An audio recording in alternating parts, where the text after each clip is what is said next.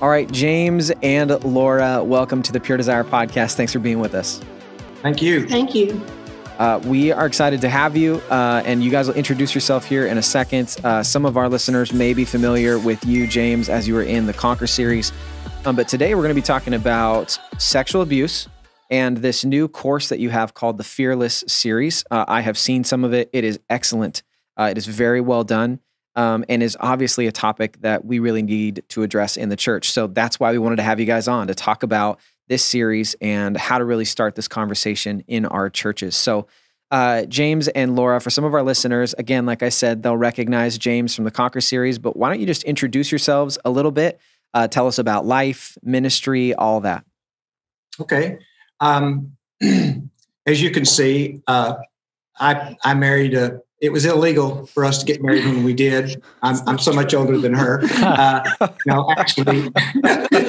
That is not great start, James. Great start. Yeah. We've been married for 42 years. We got married in 1979 and been in the ministry. Well, we started on the staff of the church while I was in seminary. A week after we got married as youth pastor, I had been youth pastoring before. So our entire relationship, we've been in ministry together, and about 40 years of that as a senior pastor. And we came here. This church started 37 years ago, City on the Hill here. And in 1992, we transitioned from a fairly typical church start to what we call the hospital church model, which ultimately has evolved into all of the very helping ministries that we do, helping people to heal, which the Fearless series is just the latest one of those. And I went to Baylor University, got my undergraduate degree in New Testament classical Greek, and got my master's and doctorate here at Southwestern Seminary. And this is my wife, Laura. She has a much more interesting story than I do. I realized that James had enough education for the both of us. I am an artist and a creative more, and acting, painting, mosaics, whatever, cartooning. Super cool. Huge fan of the mouse and actually the Holy Land down in Walt Disney World. That's right. I don't know if you mentioned that. I don't know if is that okay. And I did some artwork actually for the gallery stores there that sold. They're in the stores. Wow. They're a difficult company to do retail with, so I stopped. Very cool. Very cool. So you guys have kids, grandkids? Yeah. Tell us a little about that. I have two kids. I don't remember their names. But we have 5 grandchildren. Because they had 5 kids between them, and I love them more than I love my own children. They're absolutely my life. They're everything to me. And that's absolutely the truth. They spend the night at our home at least once a week. They have their own room. That's great. We have 2 kids. Zach is our son. Oh, yeah. He's Zach is 36, and my daughter, Tiffany, she's married to a pastor, and they are in Colorado Springs. He just took a pastorate there just before COVID, actually. And she's a pediatric trauma nurse practitioner in a children's hospital.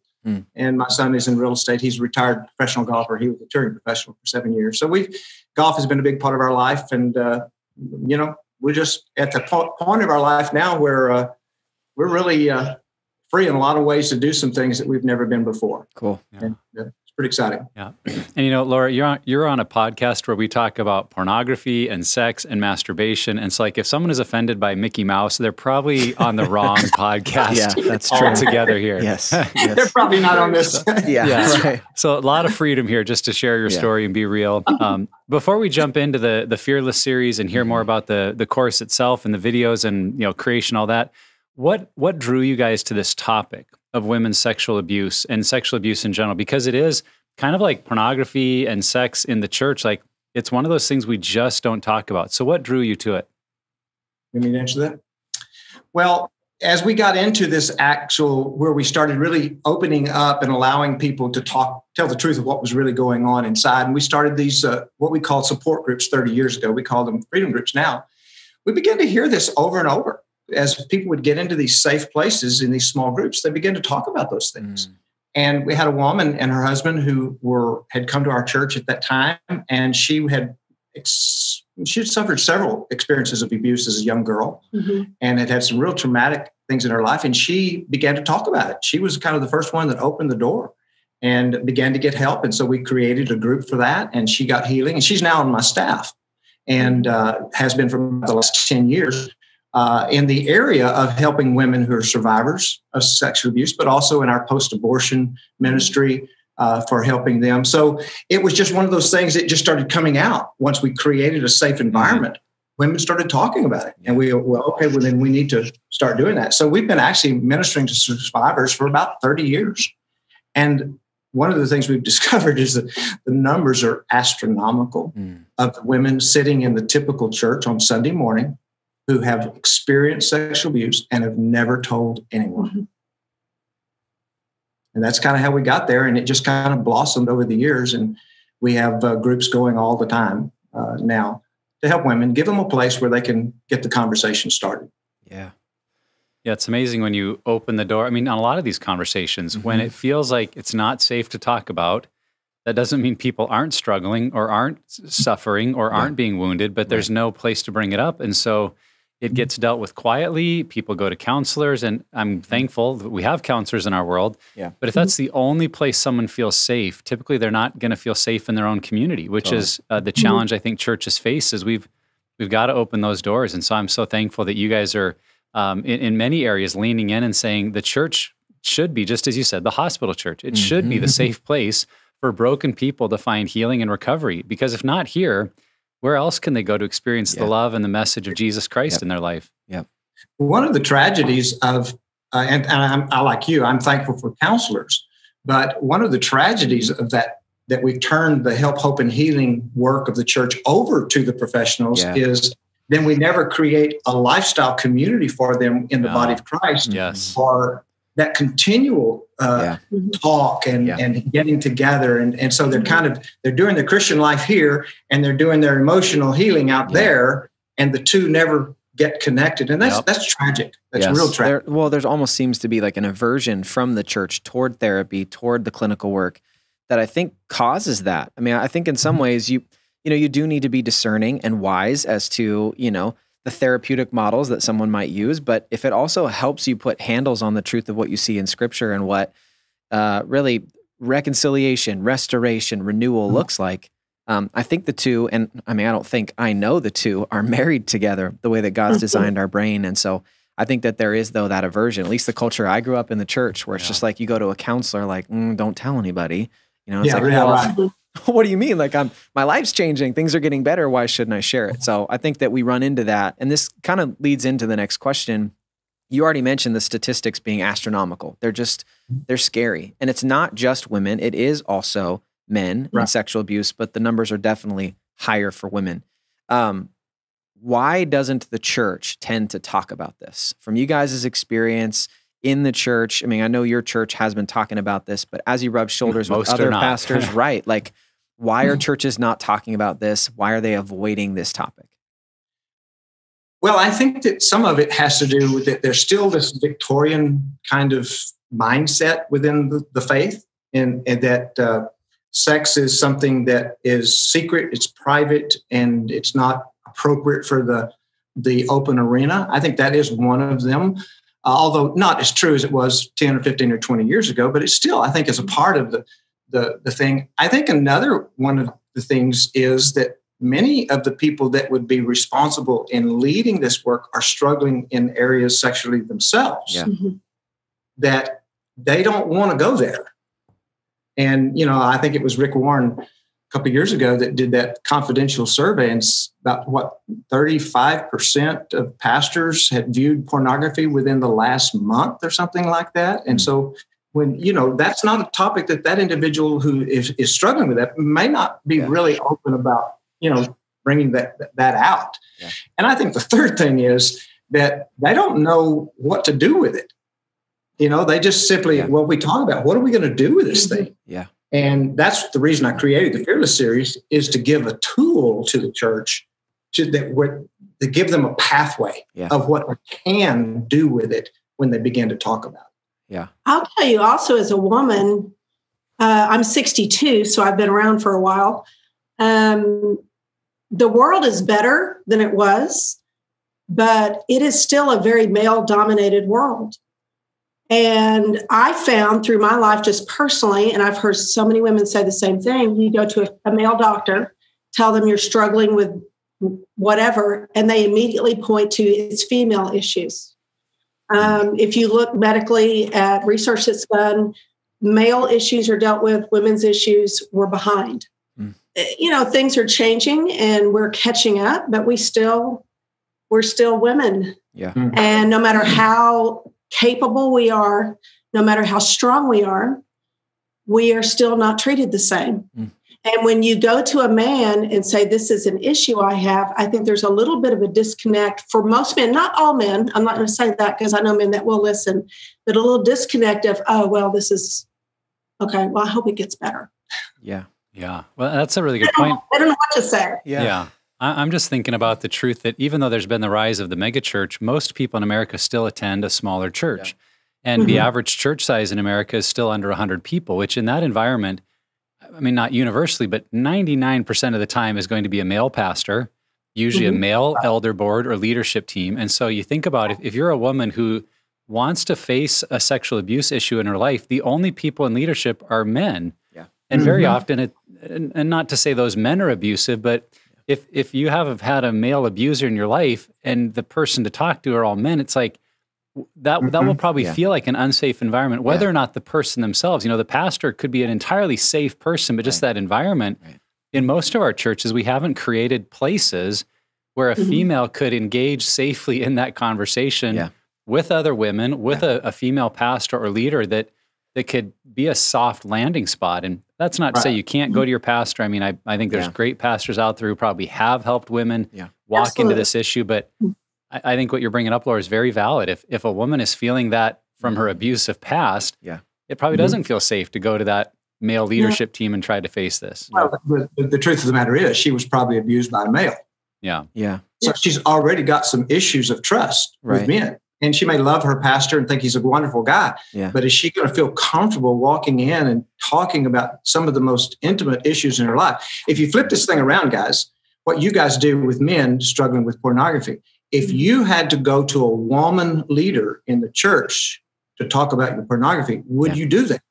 You'd be much less willing to do that if that's all that was available to you was a female to get you started. You'd probably go, nah, I'm not going to talk about masturbation in front of this woman. Right. I'm not going to do it. Yeah.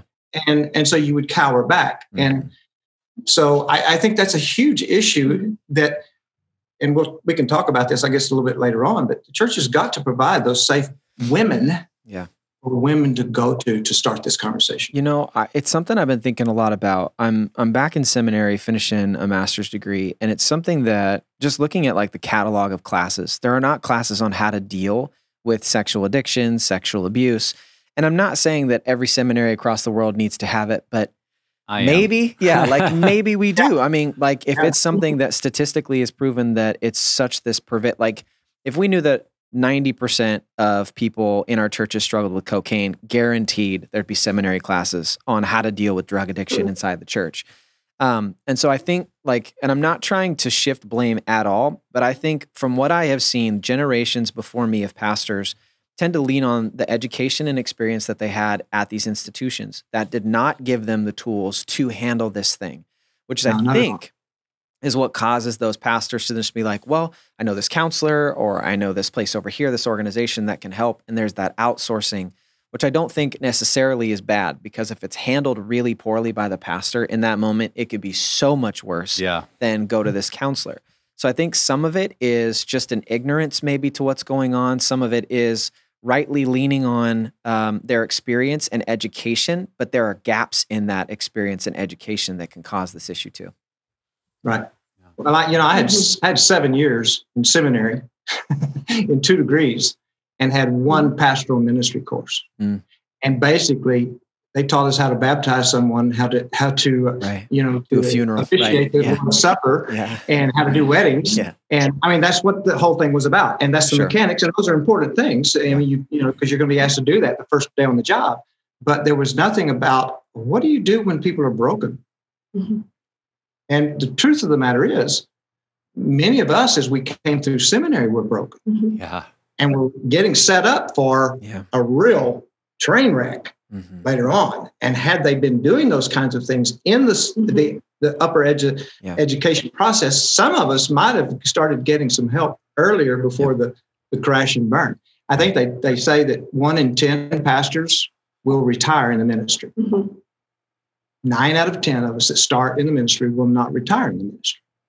And that's, and a lot of times that comes because of just not having a framework of understanding of how not only do you help other people, how do you get help yourself? Totally. Yep. Well, and I worked in the creative ministries at our church, music, drama, that kind of thing for ever 30 years, I guess.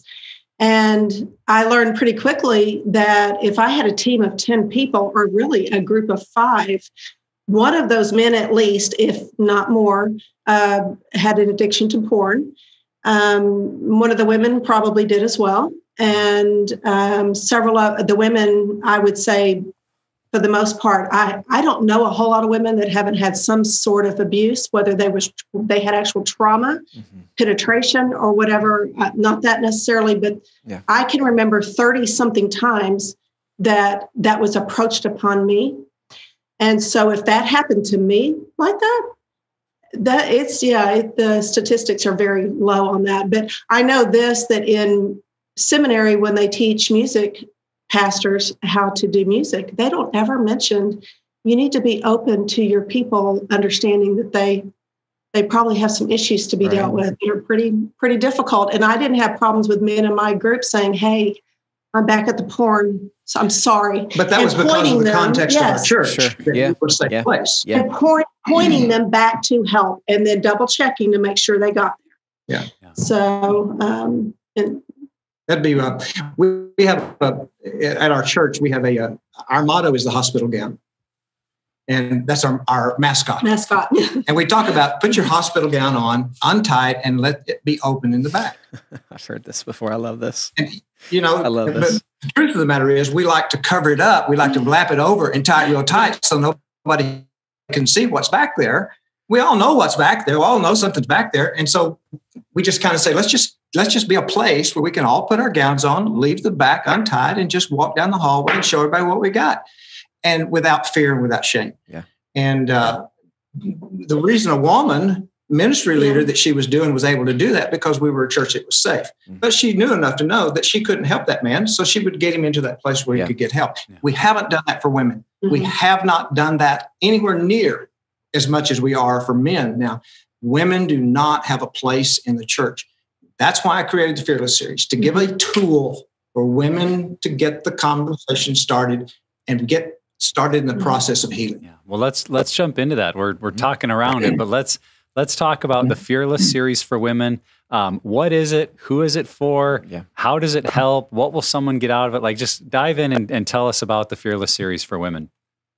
Well, it's strange that a man should produce and direct video series on sexual abuse of women. And people ask me that question, say, how did you get into this? And what happened was, when my first book, Refuge, was published, and then when the Conquer series came out, I started getting invitations to go to churches and talk about the kind of church that we are, the hospital church, and what's the biblical principles, how does it operate, how do you do that? So I developed a seminar going around to churches over the last 10 or 11 years, helping churches to understand that. And I noticed that a lot of the churches that I was in were doing Conquer groups, had Pure Desire groups, if not in the church, at least in the community. But a lot of them were using the Conquer series and were ministering to men in this area. And I thought, well, that's wonderful. But I never one time in those 11 years came across a single one of those churches that were ministering to women who were survivors of sexual abuse. Wow. And it dawned on me that the reason, even in those churches that were willing to do this thing about pornography for men, is they didn't have a tool. Like the Conquer series. The Conquer series was a tool to get the conversation started. It doesn't solve the issue. That's a long-term process, but it gets men together and gets them information and gives them a safe place to start talking about it. So I came back and I said to my leadership, I said, we need to do this. And I asked for a big budget, and my elders granted it. And I had a young up-and-coming filmmaker that was right here in my church, very incredibly talented young man. And I tapped him, we hired him, And I knew some women around the country that were professionals, Shannon Etheridge, Marnie Faree, some of them, they wanted to be a part of it. So we just went around the country doing this thing. And I told Michael, I said, look, I know the subject. I know what needs to be covered. You just make it pop. He filmed it in 4K. The editing was just incredible stuff. And the end result was we have the Conquer, or the Fearless Series for Women. It took us about 3 years of my life. And I say this to people, and I don't say it in jest. This is the most important thing I've done in 40 years of ministry. And it's just absolutely the most important thing I've done. In fact, because I believe that so much, I 6 weeks ago gave my senior leadership position to my young protege that I've been raising up to take my place here. And I am no longer the senior pastor. I have no leadership responsibilities. I'm the teaching pastor now. I'm responsible only for Sunday mornings. And then the elders have released me to take the Fearless Series out there and get it out there into churches. And I wouldn't do that if I didn't believe in it. Totally. But that's kind of how it happened. A man winds up doing a series on, and we cover 5 topics. You ask, what is it? We cover 5 topics. Each video is about 25 minutes long. That's followed by a 1-hour small group where the women are able to get together and talk. And that's where the magic happens, is in the small group. But the 5 topics, the first one is the prevalence of sexual abuse. And the women that we interviewed talk about that. Then the second one is the problems that can present themselves in a woman's life who has experienced this, either as a child, an adolescent, or even an adult woman. The third is why this needs to be a priority of ministry for the church, and how the church has in the past failed, but how the church now can step up to the plate, like what we've just been talking about. The fourth one is about prevention. How do we prevent this in our homes? How do we talk to our children, the terminology, teach them in the community, the schools? And then the last one is, what does a pathway of healing look like? And all 12 of these women are Christian women who are survivors of sexual abuse themselves, have been through the healing experience, and now are professionals in the field of helping other survivors. So they speak from a personal experience and also now from a profession. Some of them are therapists, Christian counselors. Some of them are medical doctors. One is a medical doctor. Some of them have just started private ministries to help, but they're all in the helping field. Yeah. And it's incredible, the stories they tell, and the things that they took me to school. I thought I knew a lot about the subject, as much as a man could know. And these women schooled me. We went all over the country filming this stuff. And my young filmmaker, he did his magic, and he put this thing together in a format that just, I cry every time I watch some of it. In fact, you and I were at that conference, the SEALS conference down in San Antonio, Nick, a few weeks ago. I had a man who's a therapist stand in front of my screen there where I was just showing the trailer, the 2.5-minute trailer. And he stood there and wept. And he said, oh my gosh, there is nothing like this out there. Yeah, very true. How much this is needed. I mean, this is a man, but he's a therapist, so he understands the woundedness. And I looked at him, and tears were coming down his cheeks. I thought, thank you, Lord, because that means I haven't wasted the last 3 years of my life. Totally. No. Laura, who would you say should watch this video series? Is this just for women who have been abused? Is it for everyone? Like, how would you say that? Who's the audience for this? Well, the term abused is interesting because I think people have a different connotation of what that is, depending on who you are. I was abused, but I was never raped or I hope I can use the word penetrated, but I was never actually, but I had an actual medical doctor abuse me. And interesting the way people respond to that. Why didn't you do something? What were you wearing? Well, I was wearing a medical gown. Thanks. But who should watch it? Every single woman. Because I have actually met women who don't have a clue when you talk about siblings abusing each other. They're like, oh my gosh. Well, no, that happens actually all the time. But they don't have a clue. Some people don't. They need to get a clue because their friend, their aunt, their mother their children may be in the process of being abused. People need to understand what this looks like.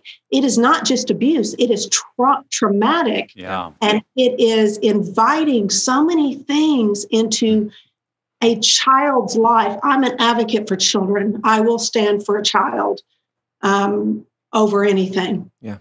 And we tell our kids to don't talk to strangers and all kinds of things that don't make any sense, because it's not the strangers that are hurting them.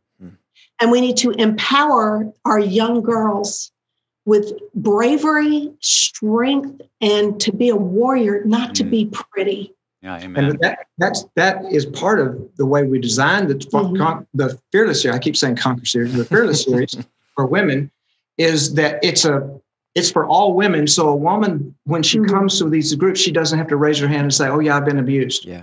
Because it's for all women. And the women in the church who have never personally experienced that, it's a great education process for them to understand the women who have. Yeah. But it also gives a safe entry point for the women who have to just come and be a part of this thing. And then in the small group experience is where that magic starts happening. They start telling their story. Yeah. And once that happens, then we have the easy track to move them further into a longer healing experience. Right.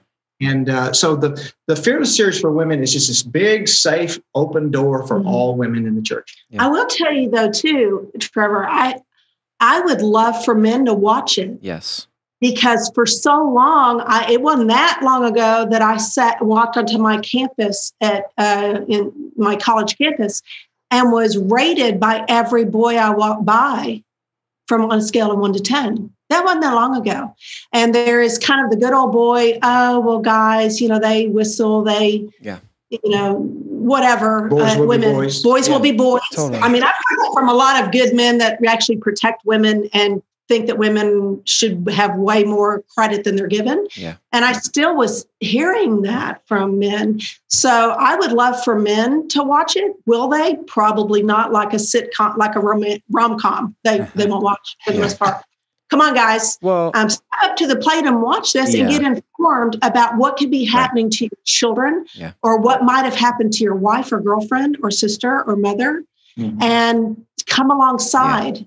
Yeah. I think we just, some of our staff just went through module 1 of the PSAP training from ITAP. And one of the things they talked about was sexual abuse. And for me, I don't have that as a part of my story or a part of my background, but I do look at it differently now, getting more of that information and that education on it. And it's something that now I know the signs to look for. Now I understand, I think about so many things, even just modern names that are big in ministry, that this is a part of their story and it's now coming out, right? Yeah. And you can name the names, there's plenty of them. But I think that if we want to have this stop happening, we have to be proactive. We can't just wait for it to happen and then try to react in a positive way, a helpful way. We also have to, like you're saying, and this is why I think the value of any man or any leader, whether abuse is in your story or not, to watch this, is because how do you better influence the culture around you when it comes to this topic? How do you better identify it when you see it? How do you better help people take that next step into healing? And so, I mean, if you don't hear anything, anybody and everybody should watch the Fearless series because it's so prevalent. And I will challenge all of you male pastors to care enough to watch it. Don't pass it to your female take care of the women person. Watch it yourself so you are informed of what we are going through, what we have gone through. Yeah. I've had an interesting experience. We've just kind of debuted the series. When I was in San Antonio with you a few weeks ago at the SEALS conference, was when our website went live nationally. And but before that, I had a lot of interest from pastors and people that are women in their church that would ask their pastor if I could send some information to them. Not a single one of those pastors followed up on that. And what did I tell you? It died You're on the talking to the wrong person. They're not going to listen. Right, and she did. And it died on the pastor's desk for several reasons. One, he's a man, so he doesn't get it. Yeah. I'm going to give him credit for that. But the second reason is he looks at that and he thinks, I don't have a clue what to do with that. Yeah. And so they don't understand that this has got to be led by women. It's not something the pastor has to lead. the women are going to lead it. So I wish, and like it's happened in my church, but it took 30 years to get here, is where the men would kind of lead this thing to say, we have got to deal with this issue. 1 out of 3 women sitting in the church on Sunday morning, on average, they tell us 1 out of 3 have experienced some kind of overt abuse. Martin Ferree talks about that. And the female population is the largest population of the church. If 1/3 of them have experienced, and the vast majority have never told anyone, this is a ministry that the church is just dropping the ball on. Yeah. Because of the things that happen in a woman's life as a result of this experience. So we've talked about it already a little bit, that what the videos are, that time where the magic happens, as you said, they have that conversation. And you talk about coming out of that, what those next steps are for healing. As you have people going through this, what are those next steps? What are things that we're encouraging people once they've watched this series? What are the things that they can start to do around them? Well, once again, I designed this for a church context, and we've learned over the years that our group experience needs to run about 13 weeks because that's how people still think in semesters. So from the fall, you got to get finished before Christmas, because around Christmas time, people quit coming to the group. And then early spring, you got to get finished before the kids get out of school because everybody goes on vacation. So we've styled all of our freedom groups that deal with all these different issues to be 13-week time frame. So I did that same thing with the Fearless series. It's 5 weeks of the videos for all women. There's a study guide that goes with it. And then they have that small group experience. And in that small group is where the magic starts happening. Then out of that, the women who have actually talked in those small groups about the fact that they have had experience of sexual abuse, then there's a workbook that follows that up. Great. Where we deal, that I also wrote, that deals with the issues of shame, which is incredibly attached to any form of trauma or abuse, deals with all the forgiveness issues, the guilt issues, the lies that we begin to live our lives by because of the traumatic event. And so it gets them into an intensive small group experience with only other survivors. So after the series, it's only survivors that go into safe that place. Right. Yes, exactly. Yeah. With a trained facilitator who is herself typically a survivor. Yeah. In the beginning, you may not be able to do that if you don't have someone to lead, Sure. but that's how we do ours. So it's a 13-week deal. Now, someone doesn't get full healing in 13 weeks, but they get started. Yeah. It gets the movement started. Yeah. And we're finding we're on about our 4th or 5th time with it now in our church, that women will go through it again and again, because each time you peel another layer of the onion back. And you're with other people. But then, so it's a tool to get the thing started. Just like the Conquer series did. Then they go into your Pure Desire groups, which is the longer term healing experience. And that's necessary. But if women don't have some kind of place to start the conversation, it'll never happen. And so I designed it that way. Yeah. So it could fit within those parameters of people's lives. Yeah. Great. Where they live. Yeah. One of the great things about what we've seen with the Conquer series, and I'm sure you have as well, is it does not only create that space for like men to get honest about their struggles and pornography use and that sort of thing. Within the church context, it tends to catalyze change in the conversations and in a challenging way, maybe marriage is blowing up because a guy's being honest at home and truth needed to be faced, but that leads to, okay, now we're looking for help. And I think in a similar way, the Fearless series will create that kind of catalyst in a church of, wow, women are finding help and now they're talking and maybe they're starting to bring up things that happened to them. They're starting to share. If that happens in a community, James, or in a church, and for you also, Laura, what are ways, if we're a man or a woman listening who maybe we didn't go through Fearless for ourselves, but we're in a church community where women are now opening up, starting to say things, share stories, what are wrong ways that we can respond to them bringing up sexual abuse? Like, what have you seen that is hurtful and harmful? And then after that, we'll ask some follow-up questions about what are the right ways to respond. But let's start there. Like, what should we not do in that situation? Okay. That's actually fairly simple if you think about it. I think so. One, think about what you're saying before you say it. I know people are good. They're not basically bad. They want to be encouraging. They want to be comforting, but they aren't sometimes because they don't think. Right. And I know from my personal experience that I mentioned, like the doctor, when I would tell people, one of the things that was said to me by men, not my husband, of course, but was, why didn't you do something? Mm-hmm. Yeah. Oh, okay. Oftentimes women are so shocked they don't know. Yeah. It's like, I don't know, should I have done something? Like I did once I figured out that I was being hurt. Yeah.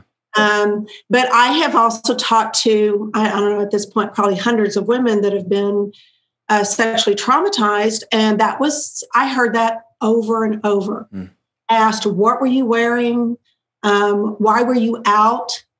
Why did you go there? Yeah. What? Yeah.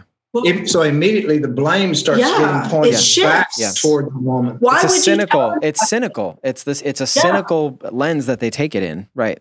Yeah. Why didn't you tell your mother? Oh, well, she knew and didn't do anything.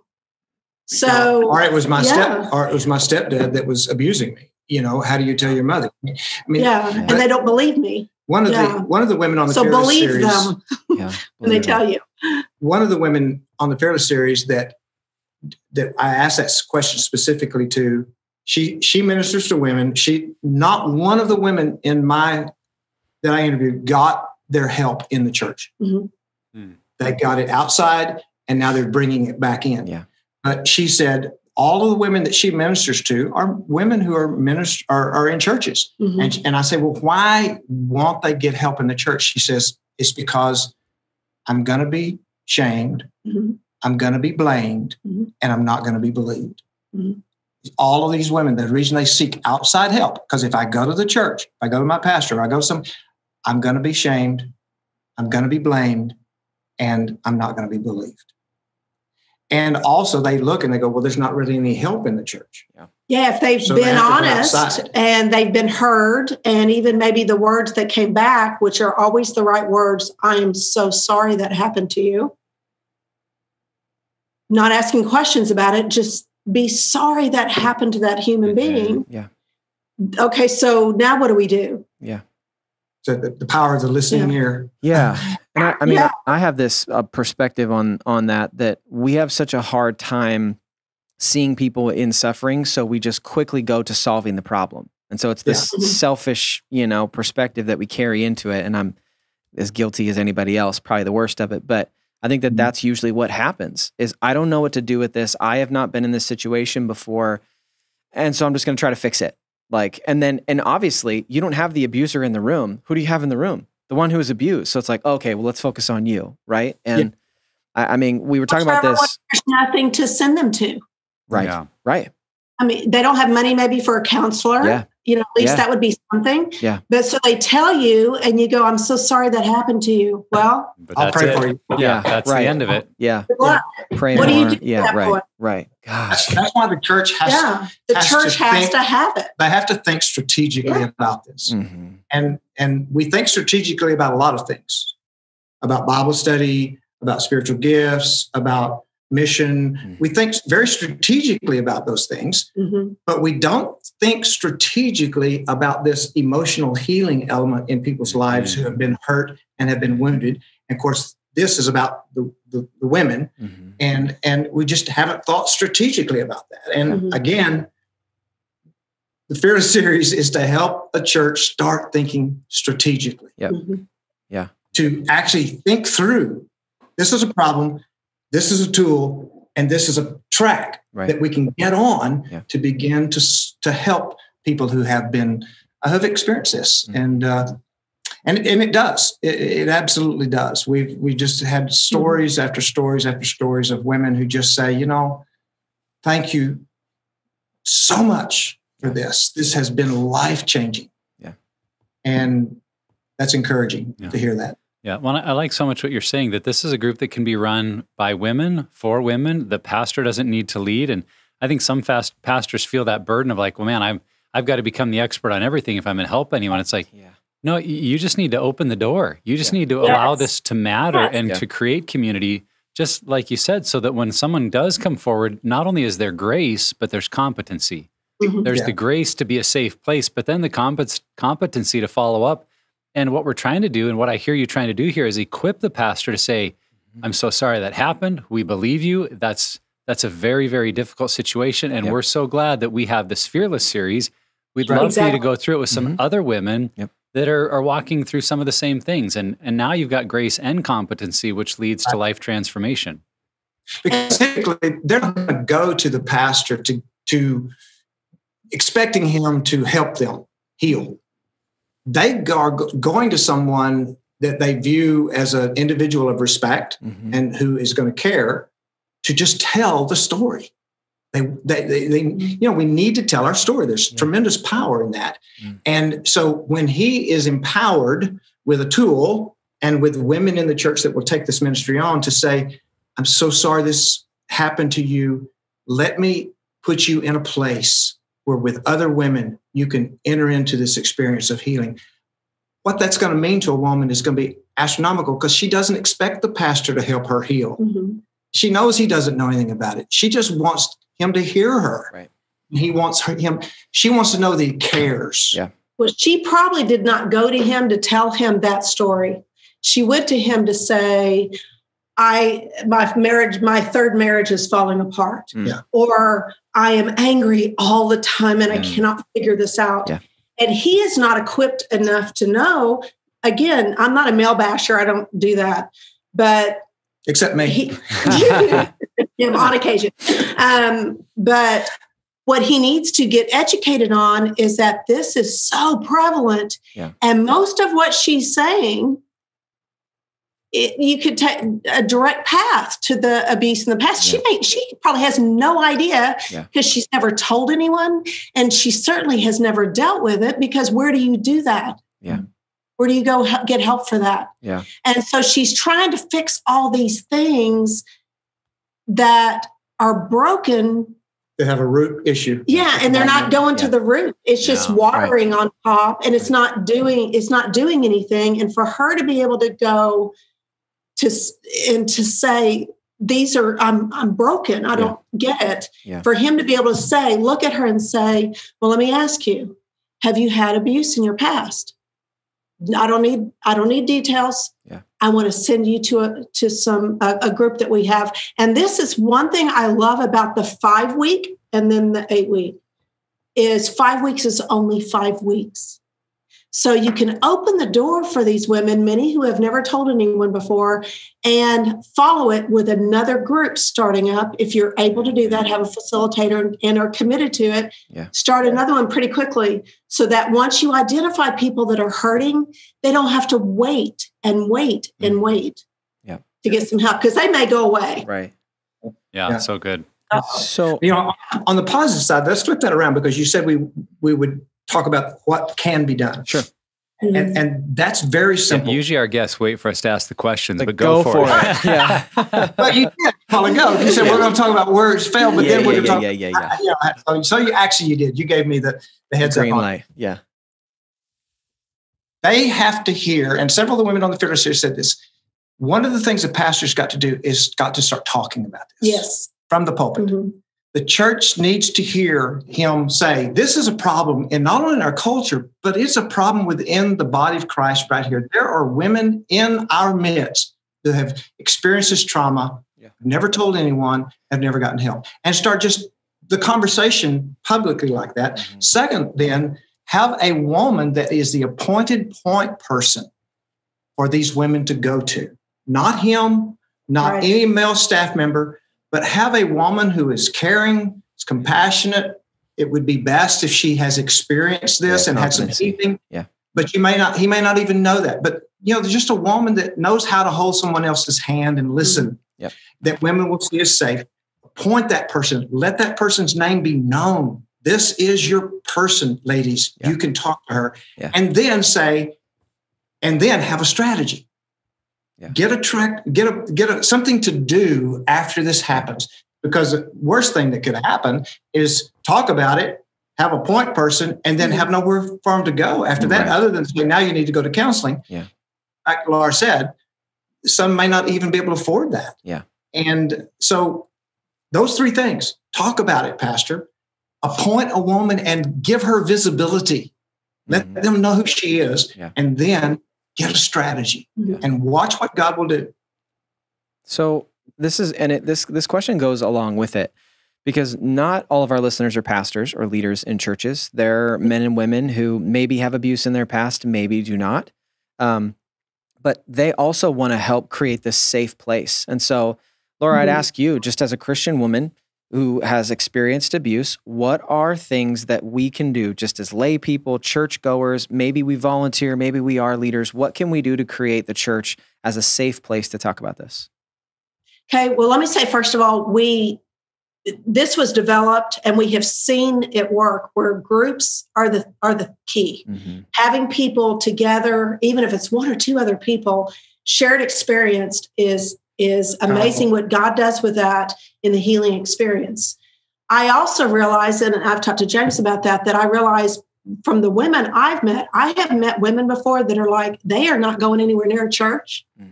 They're not going anywhere near a group. They're not going to tell anybody. So if they hear that there's something like this they can get their hands on, maybe it'll help. To do it individually. Do it individually. And that is not how, we're not encouraging that. But I realize from people I know personally that if they knew that was available, they would be right on it. Because like they've spent thousands of dollars on counseling that has gone maybe nowhere. Not that all counseling is good or bad, but they need to have a safe place, even if it's in their home, dealing with this and with all the things that have happened in our world over the past year. There needs to be that. But also I can see very easily, I'm very practical. So I can see very easily just the women I know on my street. I would be so willing to go door to door, and I will go door to door and say, hey, I'm having this thing at my house. We're going to do it Thursday nights, as long as it's convenient for everybody. There'll be, 4 or 5 of us. It's about sexual trauma and abuse on women. I'd love for you to come and listen. And if it's not for you, you don't have to come again. But I would love for you to come be a part. Yeah. And you don't have to have been like, I'm not asking them for their story. They can tell me. I had a woman tell me today, unsolicited, but they can tell me or not. I'll give them the freedom not to say anything, but you can invite them over to your house and do a group. Yeah. These are, the shared experience part that she talked about, that's the genius. For 30 years, we've been doing that. Yes. With these groups. We don't do it individually. We do very little one-on-one. There are some mentoring experiences that we do one-on-one, but for the most part, we want people in a community experience with eight or 10 other individuals because the Holy Spirit just does things. Yeah. He reveals things to you about yourself that you didn't even know just by hearing that other person tell their story. Totally. Vice versa. And then that mutual, I thought I was the only one. That goes away because I'm not the only one. And goodness, pastors don't understand. I've talked about this around the country about developing this kind of hospital model. And it sounds to a pastor like that's going to be a whole lot of work for him. And I say, no, Pastor, it's going to take work off of you because this is body ministry. The people have to do this work or you don't have enough staff to do these groups and to lead these groups. And so Fearless Series is one expression of that. But we have 30 different types of groups in our church. 30 different types of groups. They're running year round. We have groups every night of the week, 7 days a week here to fit people's schedules. And people come to that because there's that shared experience. It's just powerful. Yeah, we've seen that so much with groups that it breaks people out of the power of shame and isolation. Because when I can share my whole story and find acceptance and empathy and love and other people are doing the same, like that's what changes us. And and so what I hear you saying is if someone could get this series and watch it by themselves, that would be good. If they could get the series and watch it with a group of others, that would be better. Or if they could get it and their church is taking women through it as a community, that's best. Yes. But any option, like wherever you're at, start with the option that's available to you. Yeah. The genius of what you guys have done with your Pure Desire groups is that they're not all located in churches, but you know where all of them are located. So when something comes up in a local church, you guys are able to point them to a particular group in their community. I don't think I told you this story, Nick, but when I was down at the SILS conference, a man came up to me, to my table where I was showing the Fearless series, and he looked at me and I said, hello, how are you? And he says, you don't remember me, do you? I don't remember if I told you this story or not, but I said, well, no, I don't think I do. And he started kind of talking, and I said, you're a physician, aren't you? He said, yes, I am. I said, I remember you. 4 years ago, he and his wife, he's a doctor in a community about 2.5 hours from our church. He got caught, pornography, and they started looking for a place where they could get help, and they couldn't.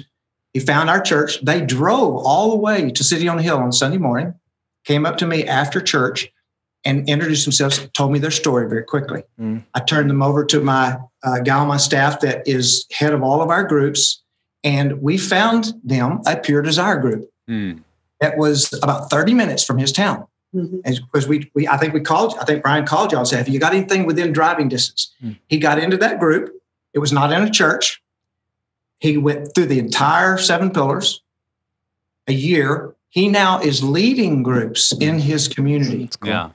His wife is a life coach. And the reason they came to the SILS conference is because of her, for her benefit, and he just came with her. And I went, oh, my soul, how thankful I am that you came up and reminded me of this. That's awesome. That's cool. That's so cool. That is, it's an affirmation of what you do, but it's an affirmation of the power of this group experience. Yes. Yep. 100%. Providing that. Yeah. And the church, more of your groups need to be able to, church needs to open their door to y'all's groups. They just need to open the door to these community experiences, because that's where healing happens. Yeah. But that was a phenomenal story. I meant to tell you that, and I forgot to, wow, I thought, wow, this is so cool. And his marriage has been saved. Totally. That's awesome. Well, and he was on the end. I want to kind of throw a different last question in here. Maybe Trevor has another follow-up question, but I'm just thinking about our listeners and the number of people that this is honestly not a topic we've even done a full episode on very much on our podcast, and we're over 200 episodes. And so they're maybe hearing some things that are tapping into, trauma and pain from way back there. And there's a part of them just going, I don't want to revisit it. I really don't want to bring it up. I'd rather, they don't know if they want to take next steps. Like, they're maybe just thinking through, should I do this? Do I want to? Maybe they don't feel safe going to a pastor, a church. What kind of encouragement or direction would you give to that person that's having some stuff stirred up and is just trying to think, what do I do with this? What would you say to that person? And that could be male or female. I would use the words of one of the women on the Fearless series. She said, views sexual abuse as cancer of the soul. It has to be dealt with. If it's not dealt with, it will destroy you. And I like to say to people, if you have not dealt with your past, as painful as that is, and we all know who've been through that, it's very painful. It costs you something, as Marnie Faree says. But if you have not dealt with your past, it is not your past. It is your present, and it is your future. So for the person who has been wounded to say, I don't want to do that, I just want to put that in the past, it's not going to stay there. Right. Doesn't stay it's there. The night of the living dead. It keeps coming back to life. And so the encouragement is, as much as you fear it, as much as you dread it, it has to be done because it's a cancer of the soul. And what I would say to you, if this is you that Nick is talking about, it's pulling a Band-Aid off or a scab off that just continues to bleed, that never will heal. It gets harder before it gets better. You need to know that. It always does. But until you are willing, and listen, you are a woman. You are capable. You are strong. You are brave. You can put a freaking child into this world. Yes. So listen to me. No matter what you've been told, you can do it. You are able to walk through this, walk through it to get on the other side. Amen. Stop drowning in the middle of it, because it will always drown you eventually. Things will get better for a minute. They will. They'll get better for a minute. And then you'll find yourself there again. End it. by starting the process. And it is a process, but it does get better. God heals the wounds of the broken heart, and he cares about you, not just other people. He cares about you. People are going to stop asking me to come, and they're going to start asking her to come. Yeah, absolutely. So good. Yeah. So, I mean, sexual abuse is happening. It's happening in the church. It's happening in our families. And we don't have the luxury to avoid it anymore. And as you guys have been sharing, one thing that comes to mind, James, you talked about it from the pulpit, that if we don't talk about it in the church, there is this shame that's carried that I'm the only one. And that is one of the biggest, I think, most powerful weapons of the enemy is, and I think, I can't remember, it might even have been you, James, on the Conquer series. I can't remember, but inflicting everybody with the same disease and then convincing them that they all are the only one. And we have a responsibility to help drop the shame for people, to help bring the message that this is something that happens and that there is hope. And what's beautiful is that the Fearless series is a great first step to experiencing that hope. And that's exactly what it's for. It's an entryway. Yeah, exactly. And so you can get the series, and correct me if I'm wrong, it's fs4women.com.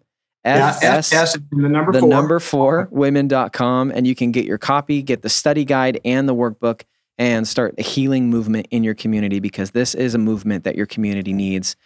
James, Laura, you guys are amazing. Thank you so much for the series. Thank you for your time today. And honestly, I can smell the passion from where I sit right in Oregon with you guys in Texas when it comes to this. So thank you so much. Well, it may be oil that you're smelling, because Texas is the great oil state. And look, I have to mention what I'm looking at. I'm looking at 2 young men that care that means about the women around them. Thank you for doing that. That will change things. Sure will. Thank you for calling me young. I was thinking that. You're younger than me. Yes. People that used to look old look young now. So that's right. I used to have 2 eyes, so a lot's changed. Gosh. Well, again, thank you guys. Good stuff, you guys. Thank you. Wherever you're at on your journey, Pure Desire is here to help create a roadmap for your healing. If you or someone you know is impacted by sexual brokenness, go to puredesire.org and let's start the healing journey today. Don't forget to subscribe to the podcast. Each week, we put out new content to help you on the road to freedom from the effects of sexual brokenness and betrayal trauma. And lastly, never stop being healthy.